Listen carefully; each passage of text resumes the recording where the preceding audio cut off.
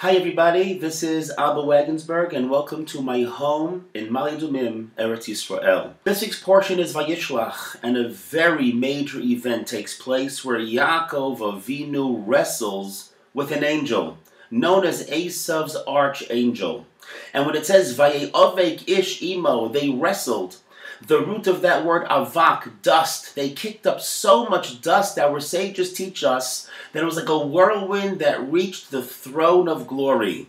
How are we to understand this? Was there an actual tornado-shaped whirlwind of dust that left the clouds, the stratosphere, the Milky Ways all the way up to the throne of glory? Perhaps, but there could also be another deeper understanding as well. Who was this angel that Yaakov wrestled with? The famous Samach Mem angel. The Samach Mem angel is the worst angel that Hashem created. Hashem gave it the task of trying to get people to trip up when it comes to the will of God. And this angel has a special power. He actually blinds a person from seeing God in this world.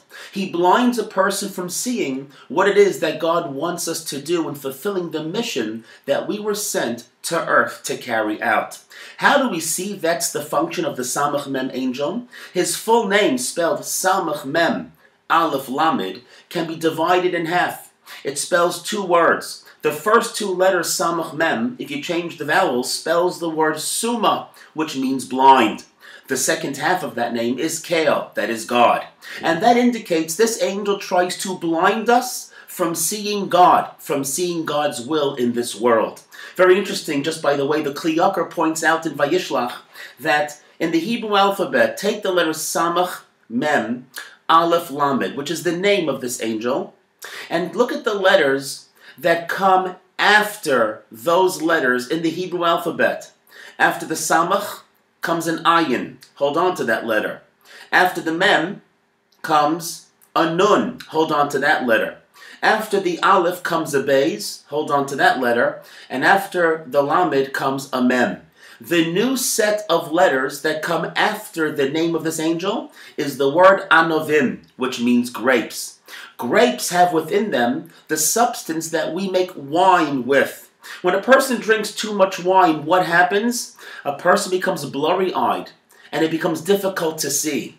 Where do grapes get that power from? Grapes come from the Samach Mem.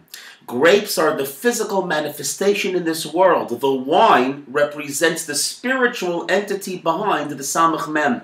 The Samach Mem creates spiritual blindness, and therefore the grapes, which are so closely related to the Samach Mem, they create wine, which creates physical blindness. And this is what the angel wanted to do.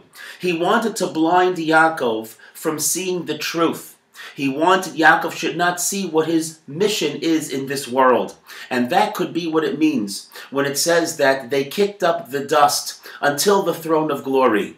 If you're ever in a fight with someone, lo aleinu, one of the best things to do is to prevent your opponent from seeing clearly. If you knock off his glasses or maybe take a clump of earth and throw it into his face, and they can't see when the person cannot see, they cannot fight properly. This was the battle between Samach Mem and Yaakov. They kicked up the dust. The Samach Mem tried to throw dust in the eyes of Yaakov, and it reached the throne of glory, which meant to say Yaakov should be blind from seeing God in this world and the purpose for which he was created.